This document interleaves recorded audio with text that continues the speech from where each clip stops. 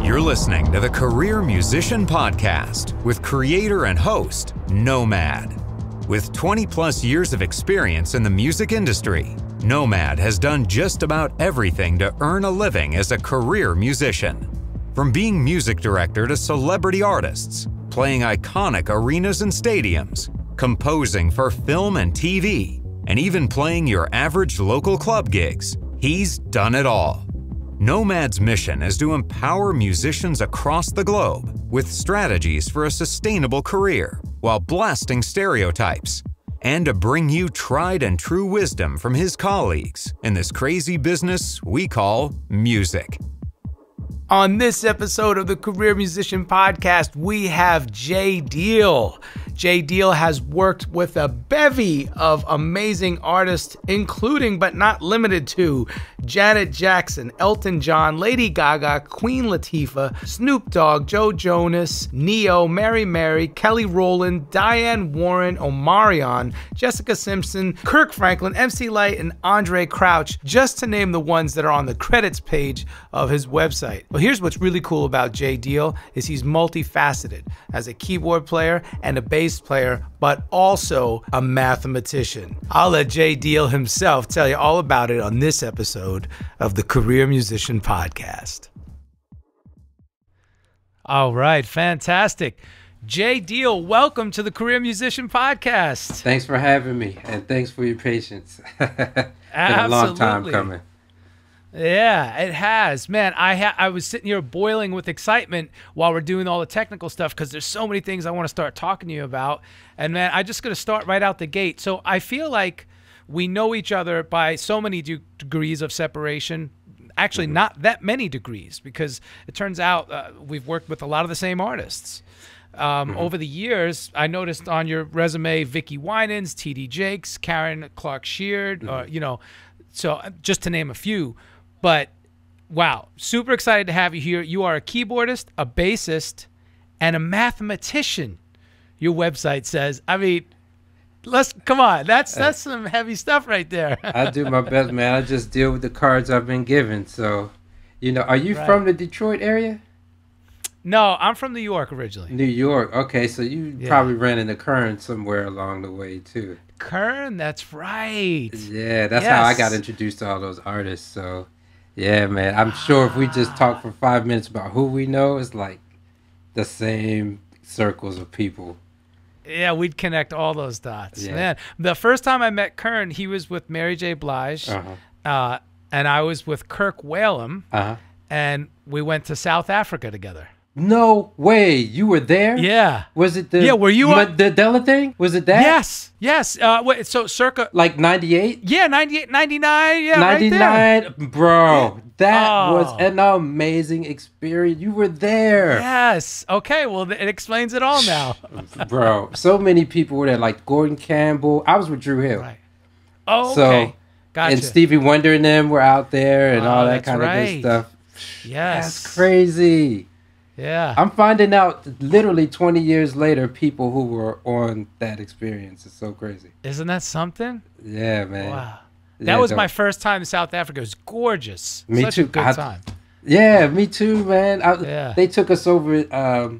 We were in some tour bus or something, and we went over the apex of a hill, and it just showed the whole landscape and scenery. Never seen anything that beautiful in my life to this day. Right. Breathtaking. Yeah.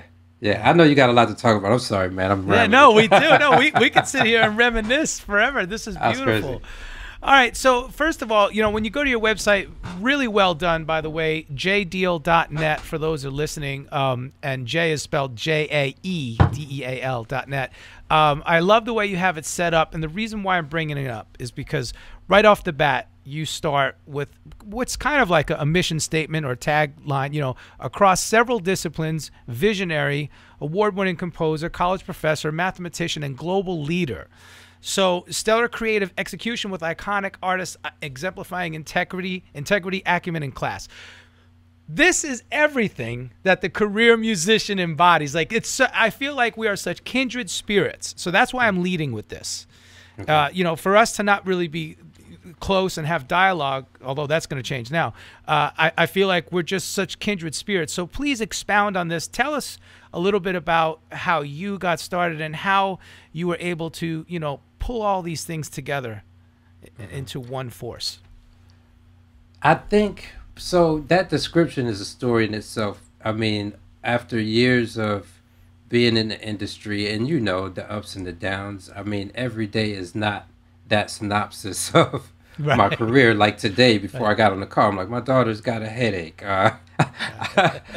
You know, that's real life stuff. Yeah. That's real life, you know, and yeah, we haven't hit those magnificent artist moments today. We've had none of that today. It's just calling Blue Cross and Blue Shield about my insurance, all regular life stuff.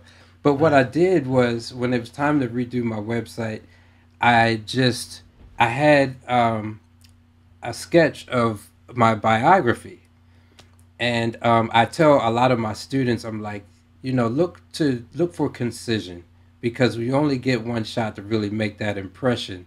And people, if the more that they have on their plate, they don't have time to read a lot.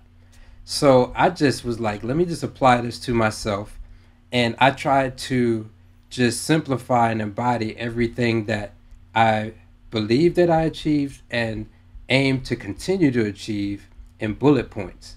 And then I put those bullet points together into what's shorter than a paragraph. It's not even sentences. Right. That's the other thing. Like bullet points, basically. They're bullet points. Yeah. And so that is that's pretty much, I forgot what the question was exactly, but that speaks to just how that description shows up, and it's kind of just some advice for people who are coming up. That's perfect. That's the perfect you know, explanation of these concepts and philosophies and items that you have strung together. So yeah, let's start right at the top. USC adjunct professor. I kind of want to focus a little bit on this because that is such a big deal. And for those listeners who aren't hip to, you know, the Los Angeles scene and what USC is and the level of university, maybe if you could talk a little bit about that. Mm-hmm. And how you got into that gig. Well, Sean Holt brought me in, and he does a lot of TV stuff, a lot of movie stuff. That's right. And it's so funny that we were doing I'm not going to say what film festival it was, but we were doing a local film festival, and I was slated to speak in a spot, and no one showed up because of some scheduling issues within the festival. It was literally 3 people in the audience at my slot when it's time to show up. But they said, do you want to speak? I said, I'll do it anyway. I spoke. That's right. Sean heard a little bit of it from the hallway and said, man, let's sit down to lunch. And he was a USC professor already in the pop program. And we started talking. He's like, hey, man, come on and visit sometime. I'll introduce you to Patrice Rushen. And that's how it started. So that's how I got in. And if I hadn't been, I guess, open-minded enough or just like understand how these things work to talk to 3 people, I wouldn't have been able to reach thousands of people at USC. Man, so that's how I got in. That's impactful. Let's talk about that, because sometimes people feel like, oh man, there's 3 people in the room. You know what, guys? Let's just cancel the gig, call it a night. But that's definitely not the way to go. You know. Yeah, it was a sacrifice at the time, because I did want to go. I was like, man, and I wouldn't have been really, you know, depending on the circumstances, people would have understood. But probably knowing me and what I've learned to understand, I would have connected with those 3 people, say, look, here's my information. I now have the bandwidth to stay in contact with you all personally, since it's only 3 of you. But I just was staying open to whatever was coming my way, and it happened that way. And I approached my USC responsibility is much the same way. There is an art to teaching at a university level, especially a globally ranked university. But at every instance that I can get to make a direct one-to-one connection with my students, I go for it. Right, right. And so that's pretty much my experience at USC on a very looking at it from a high level. That's brilliant. Can you tell us a little bit about the scope of what you teach over there? I am in my direct superior is Rick Schmuck. So he hired me. He's over the production and music technology departments there.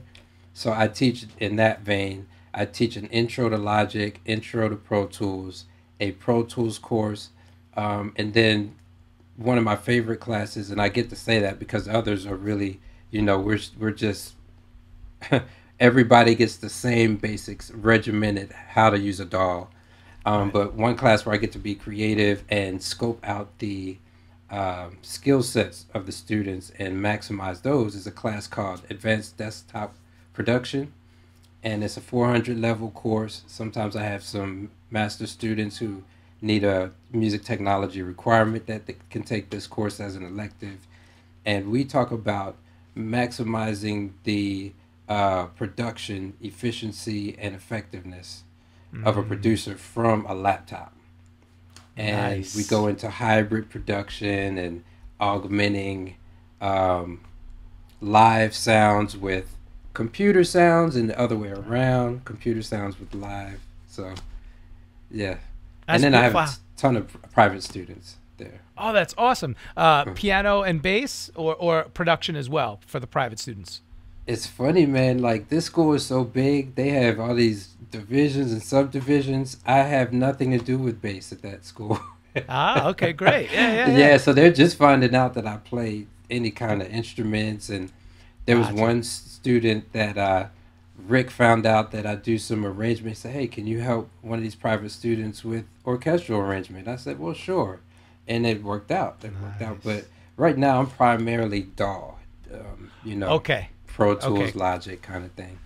Gotcha. Yeah. Well, that's the perfect segue, because then I noticed that you've worked with so many big artists as their program, their playback engineers, or helping building the show for their live performances. Talk about that. I mean, just to name one right off the top, Janet Jackson, and again, the list goes on. So tell us about that, if you wouldn't mind. Yeah, it was around 2004 when I got my first Mac laptop. And before then, I was watching engineers on Pro Tools, and I was really just watching them and studying from afar, but I couldn't actually get my hands on a computer until 2004. And that's when I started getting into programming Reason and understanding the waves. Some of them still very popular today. That's when I first had the opportunity to really get into MIDI programming and recording my own parts into a DAW and then editing them. And what I started finding, because back in the day we used to augment these live shows with DATs, DA88s. DA88s, and then then the Kais came along, the rack mountable samplers. And then it was like, yo, we can do this with a computer. If we had the right audio interface to get all the outs simultaneous. So I just started taking a laptop and having a 2-track come out. And we would play over that. And then it's got more advanced. And then through the relationships that I had of people along the way, like church and jazz clubs, they ascended and they would call me and say, hey, why don't you help us with this aspect of it? And it took a life of its own from there. I love that, man. I love that. If you wouldn't mind, and trust me, I know that you're an extremely humble person, but talk a little bit about your resume and all these credits. I mean, Elton John, Lady Gaga, like I said, Janet Jackson, Neo, Queen Latifah, Jonas. And it seems like you have been involved with a lot of these artists in different areas. Right. Well, half of those people I got in through Adam Blackstone. Nice. Which is somebody that I grew up with, and the things he's achieved. I mean, he's Emmy nominated 2020 right now, for his Super Bowl thing with J-Lo. So he took it to a whole nother plane. But there was a time when him being younger than I am, that he would call me and probably be like, hey, man, I'm just keeping in contact, or, you know, you got any advice, blah, blah, blah. And that was short-lived, because not too long after that, he was hiring me to do gigs, you know, if he was out of town or whatever. Then he would call me to fill in, just because he knew, like, oh, this guy's solid. He communicates well. He can get the job done. And then as he started going up, I was right behind him, you know, finding things to do that would make it happen. So one day he was the MD for Kanye, a massive tour, and Janet Jackson was in the audience. And she called, she found I don't know how she did it, but she called somebody and said, I want that musical director. There you go. And it was Adam. And when he got the gig, he called the people closest to him that he could trust. He was like, man, this is the biggest thing I've ever done. Right. You know, I can't do it on my own. Are you down? And we all came through. So that of one good turn deserves another. Between him and then right behind him, Kern was giving me the Neo gigs, the Jessica Simpson gigs.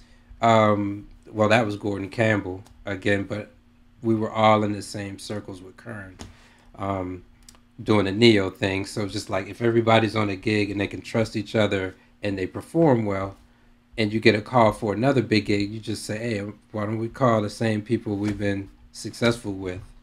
That's and right. That's how that happened. And Kern got me, we did Lady Gaga's first TV show.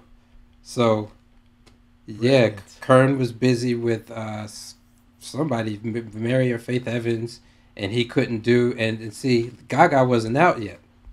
So, as far as like, I guess priorities and where his physical body had to be at the time, they were rolling at that time. That, you know, Mary already had multiple Grammys, and here is Gaga, who we know is going to be magnificent, but she is just starting.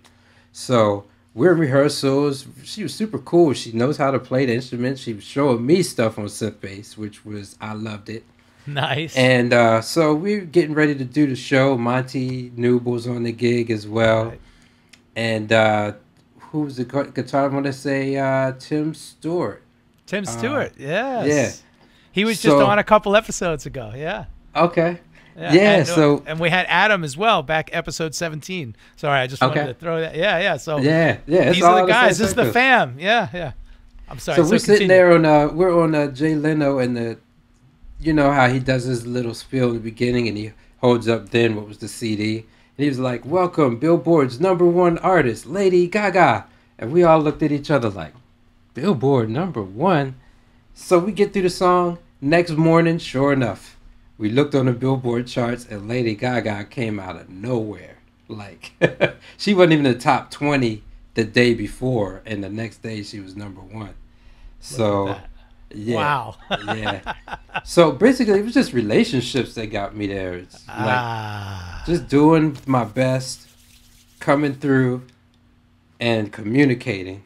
That's the good stuff. That's the good stuff. That's what I'm trying to get to. This is the meat and potatoes. This is what I want all the aspiring career musicians to understand. It's relation. I always say it's the R word, relationships. You can't just walk into a situation and expect things to happen immediately, perfectly, you know, all of a sudden, wow, you're just working and things are great. You have to cultivate those relationships. Yeah, right? For sure. And they take a little time to just stew up, you know? It's like, that's right. Anything of quality is just, in most cases, there's this backstory to it. So, backstory, yes. Even if I met somebody with extraordinary skill today, I have to watch them for a little bit because I have too much to protect. And it's too many people dependent. So I'm like, okay, well, how do you do when things aren't going too well? Or how are you when things are going amazing? Are you going to fly off the handle and be somebody that I didn't see before the success? And how do you communicate? Do you disappear at times? Or even if you are going to take a break, do you just send that phone call and be completely transparent? Say, hey, I'm about to be out for 2 weeks. You know, I've given up gigs sometimes on that. Like when BB Rexa first came out, and Adam called me for it, but my daughter was living in Tokyo at the time, and I could have missed half of the rehearsals and kind of like wiggled my way through because I had a planned trip out of town to go see my daughter. Okay. But I told him straight up, I was like, man, I have this planned trip to go see my daughter, and I don't want to jeopardize the energy of the total group. And he's like, dang, all right, well, I got to call somebody else. But he asked me for a recommendation. So I recommended somebody, and they love me for it. Look at that. And that's how it works. That is how it works. This is perfect because it ties into one of the questions I ask everybody about, you know, etiquette, whether it's touring etiquette or studio etiquette. And this is the foundation of this etiquette that we're talking about. Communication. And, you know, if you're not going to be around, if you're not going to answer your texts or your phone calls or emails, let people know, hey, I'm going to take this little break. I need to do this for a minute. But, you know, if you hit me up, I'll get back to you. Just give me a couple days, you know, but I will get back to you. Don't just, this whole concept of ghosting, I don't understand it. But, you know, me neither, man. Isn't it just easier to just say, you know what, hey, man, I'm not interested. So sorry. Thank you for your time. You know, just get it done, right? Yeah, it does. And it's so funny you mentioned that. It's an interesting dynamic. It's like a synergy of having that integrity and moving up the ladder.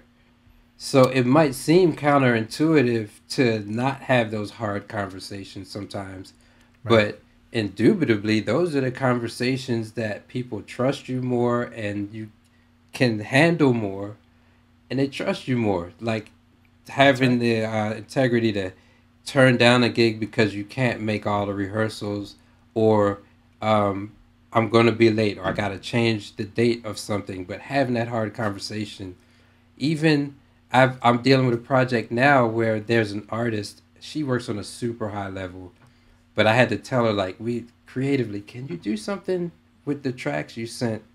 And she responded favorably, in which I now understand why she's done things she's done, and in return, when she said, oh yeah, by the way, I use Omnisphere, right then and there, I wanted to do things. I said, I hit James Bernard at Spectrasonics, and I said, hey, I'm working on blah, blah, blah with this songwriter, and she's using Spectrasonics. And it's just because of how she handled that situation with maturity and integrity that made it like, I felt like, okay, now we can move into some other realms now and get these endorsements going, and maybe possibly I'll call you first for another high profile situation. Look at that. It takes the relationship to a deeper level. Yeah.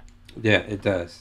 Yeah. That's beautiful. That's beautiful. All right. So before the relationships get cultivated, many of us, you know, who are transplants, we come out here to LA in search of work, right? We come out west to mine for gold. Right. You know, and in the beginning, I remember I came out in 2005. Okay. Prior to that, I had been emailing all my buddies and calling, you know, hey, I'm thinking about coming out. And, you know, people were like, yeah, come on out. You know, once you get here, let me know. So that's the first thing I did. I sat down every morning for probably 2 weeks and just made phone calls and emails for 3 hours every morning, just, you know, diligently. And sure enough, those relationships start to present themselves. However, some of them weren't there, so I had to go audition. I'll never forget my first proper audition. Me too. See? There you go. I think we all came through that school at that point in time, you know. Yeah. It was a good probably 10, 20 years of where you had to go through camp, you know. Yeah.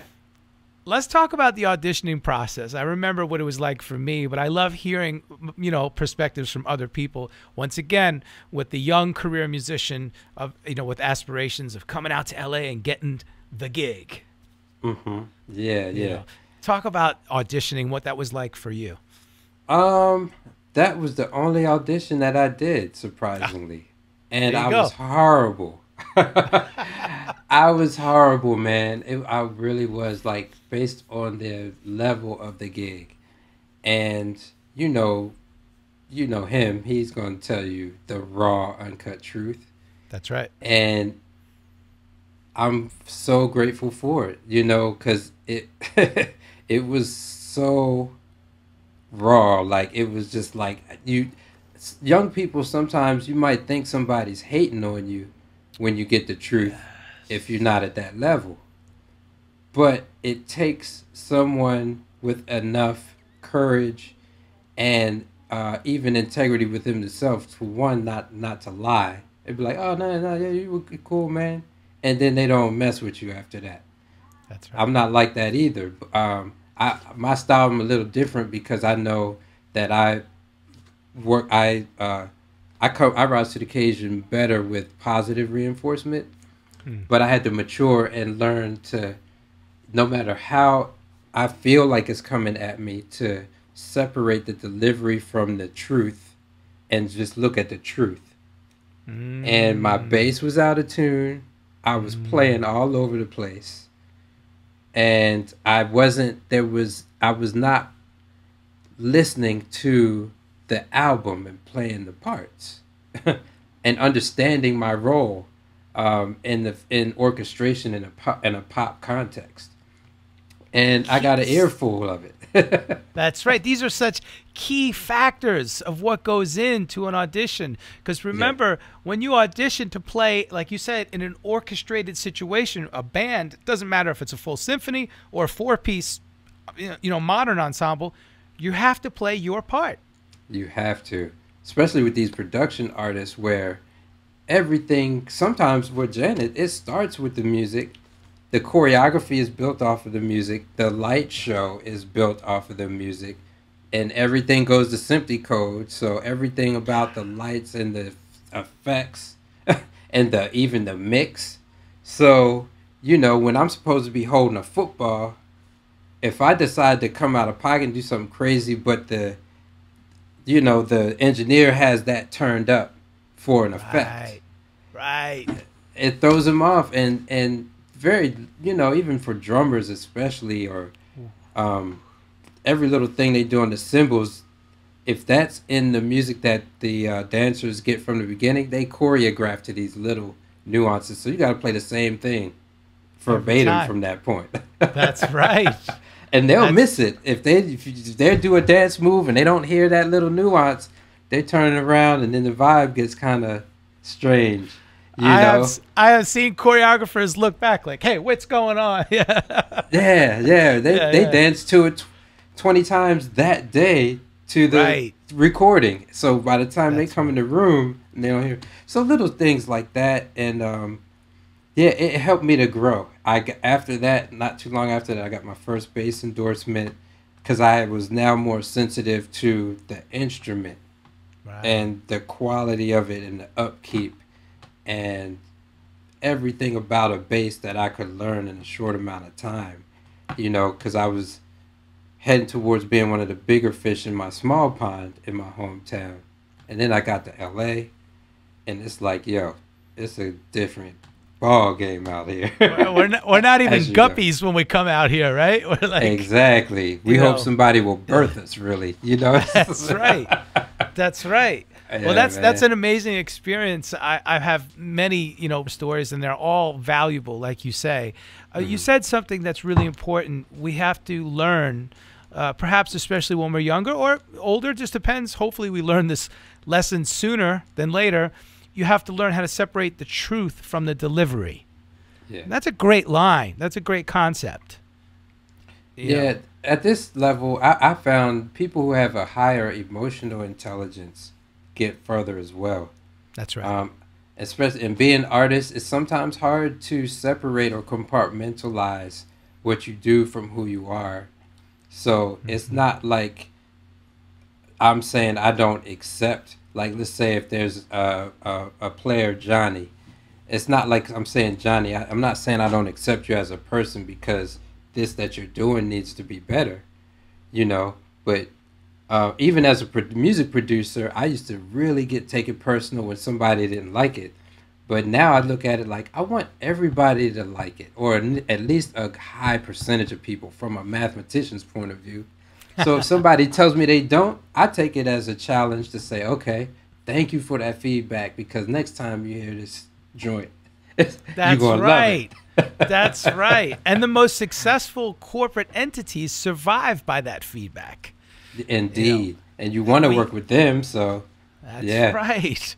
We need that feedback for ways to improve, so we can figure out how to, like you said, fine-tune those nuances on ourselves, right?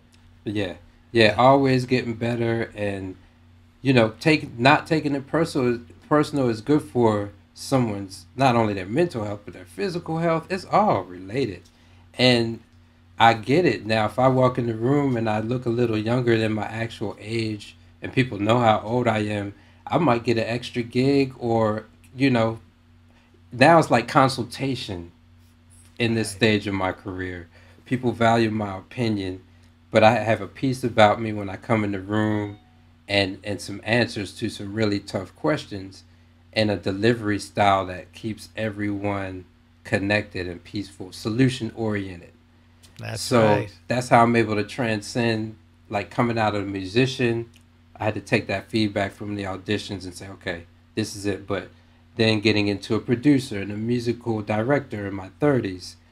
And now there's musical styles change and people's lifestyles. I got my daughter now. So now it's kind of consultant. People call me on the front end of things because I've done so many things.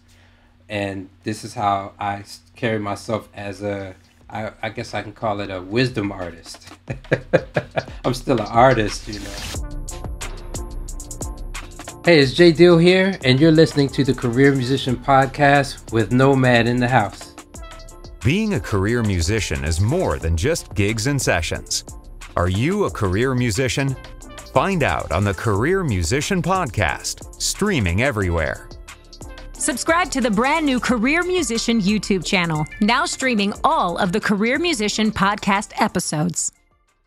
That's right. Well, I just love the way you package things up and deliver it. And I noticed something, I think it was on the Jam Card app that I hit you up. Which shout out to Jam Card. Love those guys. What a fantastic. Love Jam Card. Yeah, what a fantastic system they've developed, and Elmo and Jack and Christian, everybody over there. But you said something on there. You said an altruist. And I said, oh, man, altruism. I love that. Once again, I just love your delivery. Your wisdom artist, altruism, acumen. These are all this is all terminology that I toss around on a daily basis because, like the title suggests, this is a career. Yes. We don't just play for fun. We don't just noodle around and do a gig, like we used to when we were teenagers. Right. We built full-fledged careers out of this. Indeed. I love how you put that, because I can cut grass for money, but if I could also build a team of people and have a landscaping company and build a career.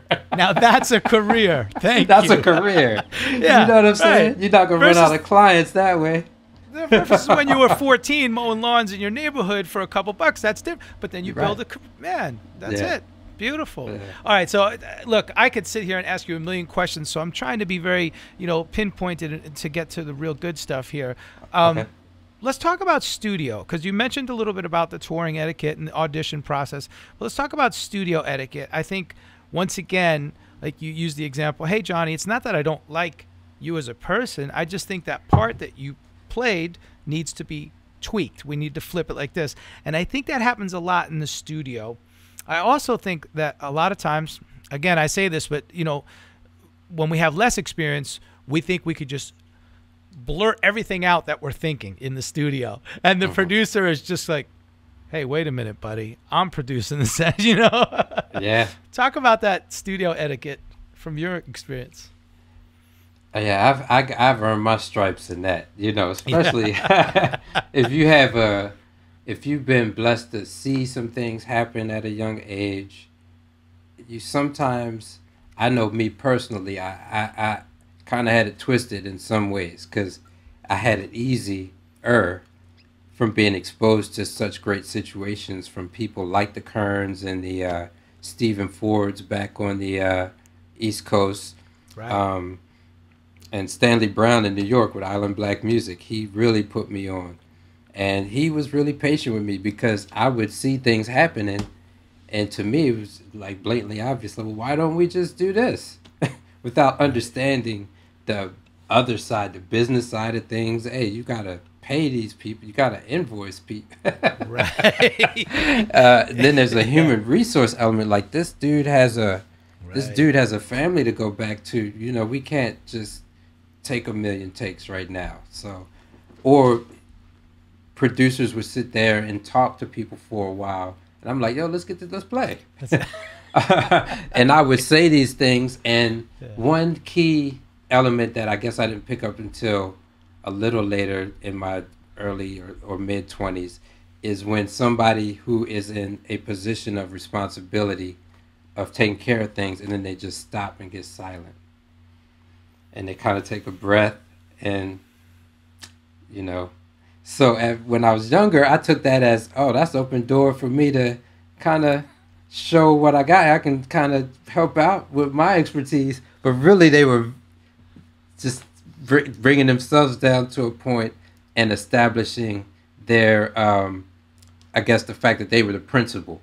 So it calmed everybody else down in the room. It's like, okay. And everybody else that understood what was going on, they're like, all right, let's listen to what the leader's saying right now. So I had to learn that. Picking up on those nonverbal cues. On those cues, yeah. Those cues, yeah, it's subtle so because important. They won't come out of pocket and just say that you're messing up. They just won't call you back the next time. Ooh, you know? I love that. I have a couple of stories about the no callback. Yikes! Yeah. Yeah, oh, and I'm a different type of guy too, because I run into those, but now, at the risk of even being misunderstood, I'll try to use it as an education moment, and I'll pull them to the side without fronting them, and I'll be like, this is something you might want to look out for. And a good 50% of the time, they don't get it. It's the first time somebody's telling them that. If they're not like the son or the daughter of someone who's been in the industry and they've or been exposed at an early age, they take it like, yo, Jae Deal was hating on me. But then they invariably come back years later and be like, you know what? Wow. Yeah. When you told me that, I didn't get it until like a year ago when I was in charge. Right. That's right. And sometimes it takes that. It takes that transition of position to recognize it. Yeah.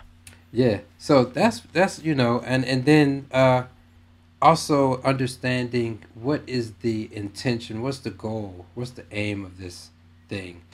And in most cases, no matter what role you are, it's not, unless you are the artist and the centerpiece, it's not about you. It's most likely about a couple things in general, like a label and the artist and the producer, or the song, or the message of the song, or the production of the song. So having those objectives in mind from the start and being aware of them will inform how to go about playing your role in that situation. And I think that's something that new players can ask a couple key questions. Why? Like, why am I here? Why did they call me? And why are they doing things this way? And that, and, you know, yeah. And recognizing the fact that there are many people they could call. You are not special. You're here because they saw something in you and they figured, oh, they saw, you know, potential and said, yeah, I can work with this person and this is great and they can fill the position and will be fantastic. But know that you are replaceable. Yeah. Yeah, there's 3 people on the list already. They might have called one of the other ones first, but they were busy and you got it. But they'll most gladly wait till the other person's available. I always say that. You don't know if you're number 2, 3, 4, 5, or 6 call. You don't know which number you are. You just you know, just have to make it. Yeah. So count your blessings that you're sitting in that chair. Yeah. Yeah. Man, talking about things like rehearsals, and again, you're saying there's so many other elements that are involved that perhaps we don't see as just, you know, you're coming in as an instrumentalist to play a part in this big production with many different spokes in the wheel, right? You're just one of those spokes. We might not see all these other things that are in play And whether you're in a rehearsal or a studio session and there's downtime, what I always tell musicians, become really good at multitasking. So if you're in the booth, if you're sitting in there with a live tracking situation and it's you and 4 or 5 other musicians and there's some discussions going on out there in the control room, be chill, be calm. Yeah. And if you want to talk to the other musicians, that's great. But as long as you keep it down, you're not acting all crazy and screaming and yelling and laughing, right? Mm-hmm. But if it's a chill situation and maybe you're new, bring a book, read something on your phone, just get used to multitasking, right? Or better yet, maybe if it's a long rehearsal and you're waiting in the hallway and you're just like, oh man, instead of opening your mouth, hey, what are we doing? Why aren't we getting this show on the road, right? Yeah. That's definitely a vibe. Yeah. It's a understanding vibe. That it's a vibe thing. It's an energy thing. And I love how you're looking at it like from a time management standpoint. I look at it as a combination of time management and offer and acceptance. This is a legal term. And what I feel like young musicians should understand, when you agree to accept the job at the terms that they're giving them to you, everything that comes along with it, you accept that.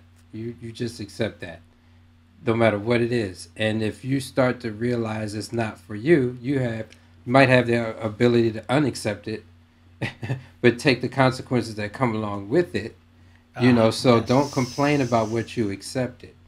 Whether it's the dollar amount, the time that's spent to do it, the way the music is getting to you. And if you feel you're going to climb up the ladder, then challenge yourself to get a better gig. If not, take what you accepted and do your 100% best at it. Make the most of it.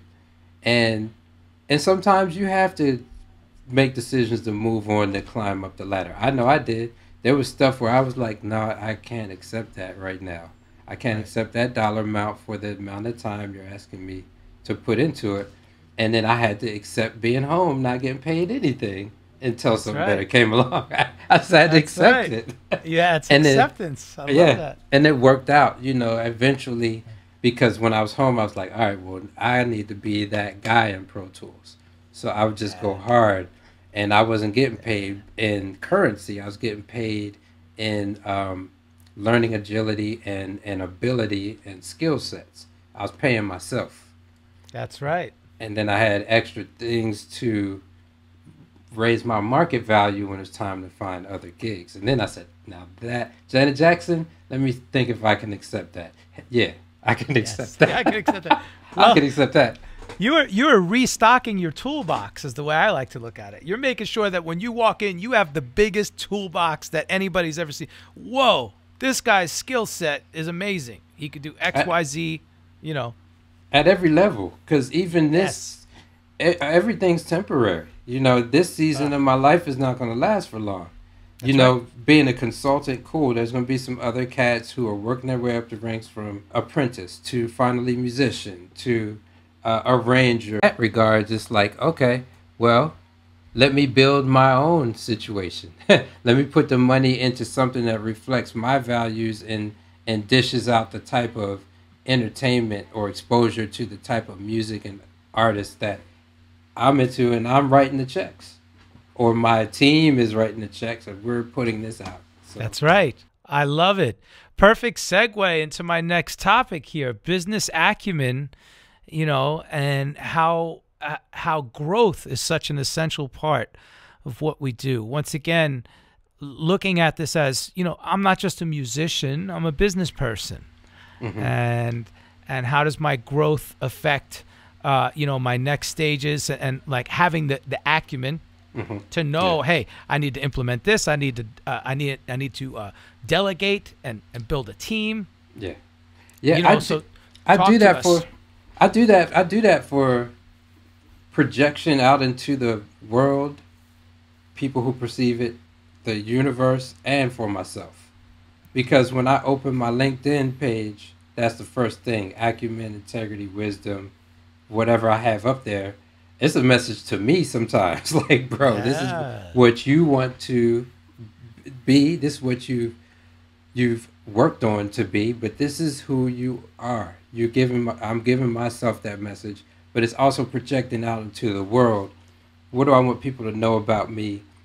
And that works for me. I guess people need to find what works for them, but for me, people eventually can find out that I play instruments or I'm connected to USC or that I've done things with Janet Jackson, but I've figured out that putting my mission statement in so many words up on every platform kind of weeds out the people that I really don't care to deal with anyway, and attracts a whole nother set of people like yourself. You know, well, thank you, ditto. Yeah, you know, so the business acumen part, I just started learning early. I'm like, okay, as great as these people are as artists who are signing the checks, like Janet does movies, she has children, and she's not on tour all the time. So when she needs to take a break for her, what am I going to do? You know, am I going to get more clients, or am I going to diversify? Am I going to have some fun sitting in a financial instrument that aren't dependent on what entertainment is doing right now, or how the music, how the record industry is performing? So, right. And how can I have them play against each other? How can I use my connections and relationships in music to fuel assets in the financial realm, and vice versa? So I think that's something that people who get that early on in their career and lift the stigma off of what a full-time musician is, because you can be a full-time in your spirit, but as far as full-time with your minutes and hours and your dollars, you know, you're not sitting there doing that 24/7. Let your money work for you 24/7. That's right. Talk, preach, man, preach. Come on, tell us. So it's like, and I'm not ashamed, it was really 2015, I was literally cleaning toilets in a nursing home in 2015 because we needed money for my family. That's right. And this is after some big gigs, and still having a gig at church, you know, but we wanted a life for ourselves that I felt I would take the charge to not just take the setbacks that I had in the industry and just sit around and wait. That's right. So I got my mental health together, and I purposely put myself in a position to appreciate the value of time and money again, and mental health in a way. So I was just back to basics for myself, man. And it really helped me to, that's how I worked my way into doing things that got me into USC again. It was a total redesign of my career at that point, and not being ashamed to be someone who handles my responsibilities by any means necessary, and not feel like it diminished me as a creative. And man, you could say that statement a million times over. That's so heavy and important for people to understand. That it doesn't diminish you as a creator. Not at all. And it's really society that's got it messed up. It's really culture that's got it messed up. But we are human. We have lives. We have families, responsibilities. And, you know, there's a perception that's so narrow of what success is, that's been perpetuated, especially in America. It's capitalistic. It's built on passing dollars around. And the powers in the music industry have no matter how's been, and exploiting that, and images of what's successful, what's going to make money, and they make these decisions. And it is very hard to deal with that being a creative, especially in this country, and it's probably spread worldwide now. But I just posted on Facebook yesterday. I said, choose one. Would you rather me listen to your music and never buy it, or buy your music and never listen to it? That is fantastic. Can I use that? I'm gonna have to borrow that, bro. yeah. I did. It was for me too. So when you say it again, it'll bounce back, and I'm just like, what are we doing it for? And in a climate where the world is changing and we're challenging what we think about everything. Yep. It's going to go back to artistry, and it's like, what am I doing this for? Am I okay with being listened to and not heard, or somebody just put money into it and they don't give a damn about what I'm saying? But at least I'm free on the inside, and I'm doing it because this is what I want to do, and I'm going to say it the way that I want to say it. And I got a message to get out there in my way. You just skillfully and so articulately answered my next question without me even having to ask it. Great minds think alike. The question was, what are your principles and methods, and what does being a career musician mean to you? You just answered it. Man, that is brilliant. Thank you. And I love something else you said. I had to get my mental health together, which means... And again, that's not in a negative connotation. That's saying I had to get my perspective of success and being a creator and real life. I had to get those perspectives tidied up, right? You had to do some house cleaning within yourself. Had to, because there's so many other things. And people will, when you say like numbing yourself, people will point to alcohol and drugs, which definitely are in that category. But what about being inundated with accolades and numbing yourself that way? And the chase, it could be like, chasing your love interest or whatever, and getting drunk off of that. And it's finally like, okay, let me be sober minded and really, why am I here on earth, for one? Existentialism, baby. Yes. Yeah. Let's get that together for one. Let's get deep. Yeah. And then if you got if you have anybody really that cares about you, and that's just a human condition, being connected. Like, what is my position with these people to whom I'm connected? How does that interplay? And I was isolated for a long time, chasing. I was going to say that too. I allowed myself to change my dreams and my goals.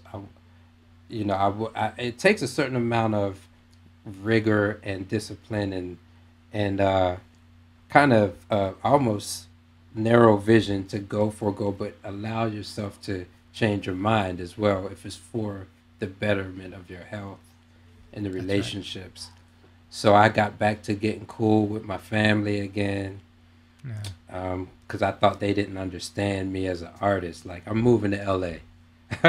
What are you chasing out there? No, y'all don't understand me. Yeah. And they might not. But I tell my students, I'm like, that compartmentalization. Understand that they are showing you love in the way that they know how. So accept the love, but let the part that stung for you roll like water down your back. Receive the love and be cool with them not understanding that you are different, and keep it moving. Well, you just answered my last question, words of wisdom. I love that. Oh, man, you're funny. So you're reading my mind. This is fantastic. I mean, really, but those are great words of wisdom. Everything you said is you're a wisdom artist. You said, I love it. So fantastic advice, because a lot of people, they just don't understand me. I'm an artist. I'm different. Yeah. Right? Yeah. But like what you said, let that roll off your back, and do understand that they're only asking out of the love that they have for you as the person that you are. Yeah, they don't understand what you mean to them. Yeah, if they had the same experiences and if their brain was wired like yours and they do what you do, then maybe they would get it. But they just don't, and you just gotta understand that they're trying to do the best they can, and smile at them. I'll never forget, because my dad, he's one of my best friends in life, but he didn't understand the music thing. But when I got that Elton John credit, the conversation started changing a little bit. Like, he understood, huh? It's like, yeah, son, we're here for you to support you any way you can. And before I wanted to go to college for music, I didn't even make it into the arts high school in my hometown. I didn't make it in. Really? They said that they didn't see enough innate talent. So he was like, yeah, you're going to engineering school. He said, God has blessed you, Jay. And he did, because the math helps. And that's the last word of wisdom that just ended on. I'm thinking, thank you. Like, everyone has their path, and you just never know. You know, being a mathematician is one of my biggest assets as a musician today. But I couldn't see that earlier. So, I mean, and I was saving that for the end, because to me that is the heaviest, aspect of this. Mathematician, talk about that. So that was your original trajectory? This was your original innate talent with mathematics? I think I just happened to be good at it, and I ended up in some good schools. But yeah, I mean, now I'm passionate about it because naturally as I was getting good at it. But music there's a lot of math involved with everything, with physical sciences, and music is one of them. Because you're just pushing airwaves. Right. And the way those airwaves interact with each other create new patterns, and they behave predictably in ways that math can inform you, and you can manipulate it. And that's how I understand music. But that's someone incredible. Yeah. But what you just said, that it's just impacting the airwaves, and how do we get timbre and tonality? Well, I guess that's just a different equation of airwaves then, right? Most definitely. Most definitely. The harmonics and all that kind of stuff. Like if you, there might be an overtone you hear because you're sitting in a room with somebody, but you turn the corner, you're just hearing the fundamentals. And that's because of the way that the air, it lost the power in those higher frequencies. When it's time to turn the corner, but the bigger airwaves still propagate around the corner kind of thing. And outside. I love this. Have you done your TED Talk yet? I did. And people were looking for it, but I went over the time limit, and that's why they didn't post it publicly. But I'm in the process of editing it and getting it animated, so I can put it out that way. I did talk a little bit about that. I can't wait to see you do a TED Talk on this. Yeah, that's what's up. Wow. Yeah. That's going to be amazing. That's my goal with the Career Musician. I want to take it to the TED stage. So that's what's up. Yeah. This is fantastic, man. Good stuff, bro. I can't wait for us to connect and hang and do more, digging with all this stuff. This is fantastic. Would you mind if I ask you some quick, fun questions? Yeah, sure. All right. You don't have to think about it. Just spin them off. Your favorite food? Pizza. Favorite drink? Water. Favorite sport? Lacrosse. How do you spend your free time, assuming you have any? Free time. I know, right? I love that one. That's why I always say that. Right? Exactly. What's free time? What is this word you speak of? Free. Right, free? Free time. Oh, man. I have some work to do on myself. Yeah. Okay. Yeah, I was about to say spend time with my daughter, but I actually schedule that because I got to clear things away so I know that's happening. That's right. Drive or be driven? Ooh, empathy. You said say the same first thing that comes to mind, right? I love that. Okay. I love that. Yeah, because I'm speaking in a very literal sense, like Uber or drive yourself. But I love the fact that you said empathy. You took it a whole nother level. See? Oh yeah, I took it as like whatever the situation calls for. Do I need to drive the ship or do I need to be driven by the ship? I love it. I love it. We're leaving it right there. What activities do you enjoy on long flights besides catching up on sleep? Pro Tools. See? Yeah. I know my neighbors get mad at me sometimes because that light is on. Right.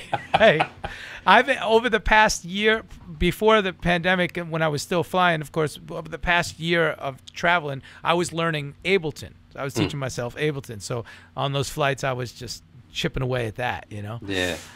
It's the best place to do it. It's like, it is. What else are you going to do? Yeah, exactly. The last song, band, or artist that you listened to that you had nothing to do with, you just listened to for fun. The Mandalorian soundtrack. Ooh, don't you love that? I love it. Have you heard it? So cool. I'm like glued to the television with the whole series. And yes. Is this season out yet? I only saw the first season. Just season one. Okay, gotcha. I'm late to the game. We just got Disney Plus a couple weeks ago for my daughter.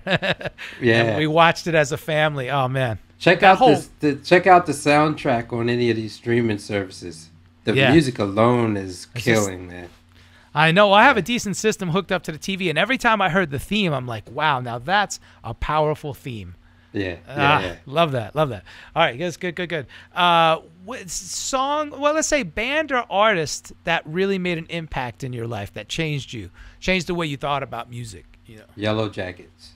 Yeah, between them and Maurice Ravel. Oh, see? Yeah. I love that. Oh, we didn't get to talk about that. Your classical background, too. Yes. Okay. I love that you have both sides. I'm the same way. Yes. Okay, good. Favorite TV show or movie? Now I know The Mandalorian might be one of them. Star Wars. Okay. I haven't owned a TV since 2001. So. Great. Yeah, I haven't seen any. I've seen about 3 movies in the last 10 years in the theater, but I've seen all the Star Wars. Right, gotcha. Yeah. What we're similar age. I remember, man, coming up with the little action figures and all the Star Wars stuff. I mean, that's beautiful. Shopping online or brick and mortar? Online. Okay. And your dream collaboration. You've had so many already, but if you could, dead or alive, if you could say, man, this is my dream. Yellow Jackets. Yeah. There you go. Yeah. And that's Bob Mintzer on horn. And run through the band again. Yeah, Bob Mintzer on horn, William Kennedy on drums, right? Jimmy Haslip on bass. Haslip, that's right. And Russell Ferrante on keys. On piano. And keys. 3 of them are USC professors. So when I walked in my first day, and Russell Ferrante and Bob Mintzer were like, "Hey Jay," I was like, "Oh God, I can't believe it." My name is right next to Russell's because of alphabetical order on the roster in pop music. Russell Ferrante, Jae Deal. Every time I see it, I'm like, "Yo, what is going on?" Come on, man, that's amazing. So your dream came true. Yeah, it really is. That's why collaboration-wise, it kind of is in the education space. We're in the same entity. But wow. A lot of my dreams came true. All right, this last question is usually not so easy to answer, but I have a feeling I kind of suspect the answer. What would you do if you weren't a career musician? And because I know your propensity for math, I kind of suspect it might be there, Mm-hmm. Is that true? If you weren't a career musician, what do you think you'd be doing? A lawyer. A lawyer. Yeah, most definitely. I like that. Mm-hmm. I could see it. Yeah, because I feel they can help people. So. Yeah. And my dad, he successful in his own right, and he went out and got a law degree and just it never intended on being a lawyer. He said, "I just want the knowledge so I can help people." That's awesome. Yeah. Wow. Jae Deal, this has been a treat to have you on the Career Musician Podcast, man. Oh, man, this is awesome. I'm so grateful that you called me. Thank you. And I can't wait to, the way you set it up and prompt these, because I don't talk like this all the time. Right. Yeah, you're a master interviewer, and it's like you get it. Oh, thank you. So I really appreciate you, man. Thank you so much. I can't wait till we can collaborate on something in some manner yet to be determined. Oh, I'm about to hit you up. Watch. I got something for you. That's beautiful. Beautiful. Yeah. All right. Yeah. My friend. Yes. Until the next gig, if you've enjoyed today's interview, please leave a review and subscribe to the Career Musician Podcast. Help us continue to provide you with new and engaging content by getting our ratings up. Please subscribe and leave a review on Apple Podcasts. I'm just a nomad, nowhere man. writing the songs in this one-man band. I know, man, yeah, I'm no man,